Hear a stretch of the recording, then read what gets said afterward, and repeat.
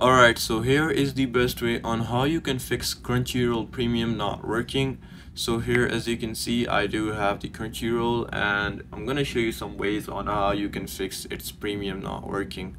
So the first method could be that you have the premium, but it just need a simple login and log out.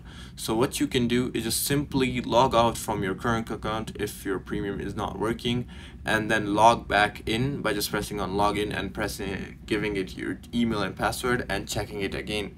If it works, good. If it doesn't work, that you need to make sure that if you've used any of your other accounts, let's say if you've used Google instead of your Apple account or other email, so this happens a lot. So just confirm your email that which one you've used for premium and check back in. And if it's still not working, that means it needs a update. So what you can do is just simply head over to your app store. And once you're inside App Store, you need to go to search bar and type in Crunchyroll.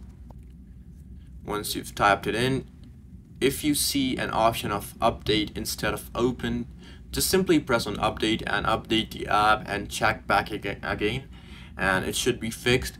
If it's still not fixed, what you can do is simply go to your web browser. Any web browser is good. I'm using Safari for it, and you need to go to help.crunchyroll.com, and you have to submit a request for it's an error. You can just also use the chatbot or use fix the problem option, and you can search for it and just tell them your problem, like my premium